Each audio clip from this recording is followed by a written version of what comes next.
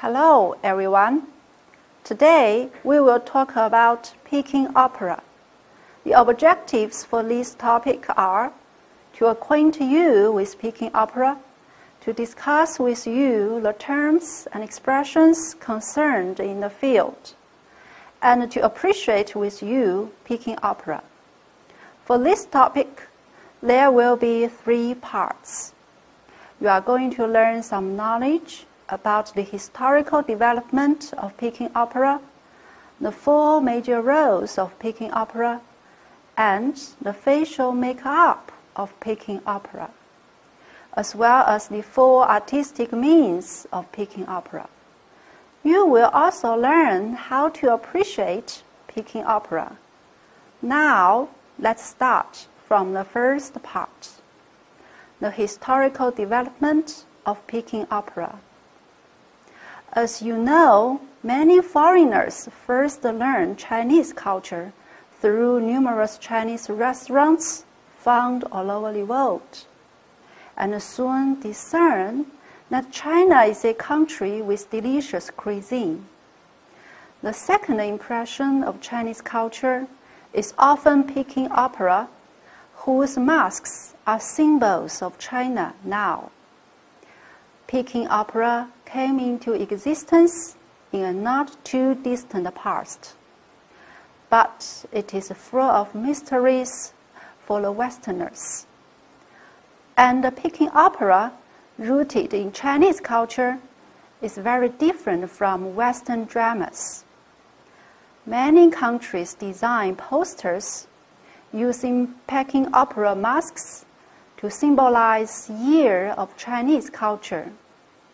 Therefore, to understand Chinese culture, some knowledge of Peking Opera is very important. Chinese opera, together with Greek tragedy and comedy and Indian Sanskrit, are considered as the 3 ancient dramas in the world. Greek tragedy and comedy is a form of theater from ancient Greece. It reached its most significant form in the 5th century BC and heavily influenced the theater of ancient Rome and Renaissance. Greek tragedy and comedy and Indian Sanskrit are the great pieces Greece and India have given to the world. Unfortunately, Chinese opera is only survivor of these 3 ancient dramas in the world.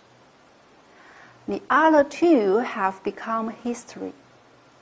So, Chinese opera is the cream of Chinese culture and even the world. Chinese operas came from the songs and the dances of the primitive society. The birth of Zaju in the Yuan dynasty marked the maturity of traditional Chinese operas. During the reign of Emperor Jia in Ming dynasty, Kun opera came into being.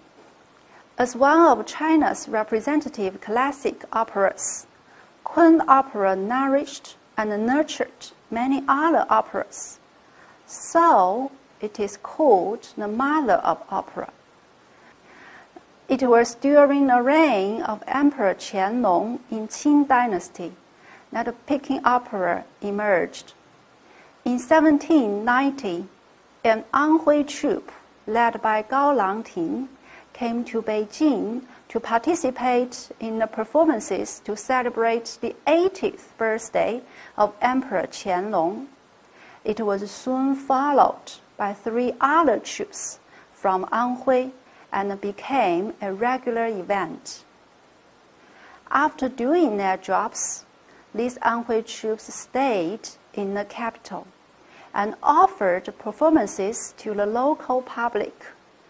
These Anhui troupes were very good at assimilating the performing characteristics of other operas, such as Kun opera and Qinqiang opera. And they were also affected by Beijing local dialect and costumes. By the time, what these Anhui troupes were offering was Peking Opera, and a unique theatrical variety came into being, Peking Opera, which has developed from rural shows, has a wide range audience. They included not only members of the royal family, the high-ranking officials and scholars, and also merchants, townspeople, and handicraftsmen. So, gradually, Peking Opera became a townspeople-oriented performing art. After 1860, Peking Opera quickly spread all over the country. In 1867, Peking Opera spread to Shanghai. At the time, a group of famous Peking Opera actors went south, bringing Peking Opera to Shanghai and making Shanghai the other center of Peking Opera, in addition to Beijing. In Shanghai, Peking Opera developed gradually some unique characteristics, leading later to the division of Beijing School and the Shanghai School. In 1919, Mei Lanfang, a very famous Peking Opera actor, enjoying high reputation then and even now, went to Japan to stage performances.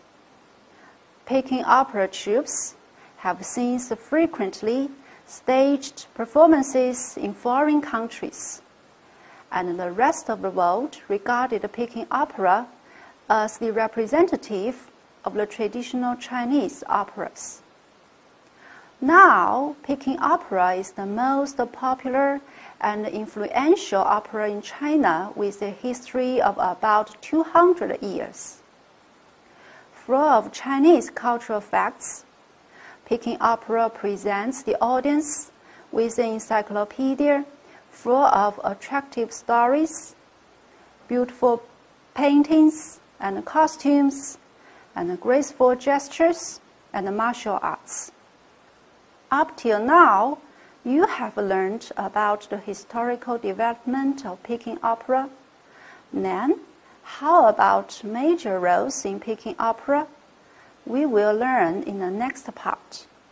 Thank you for your attention.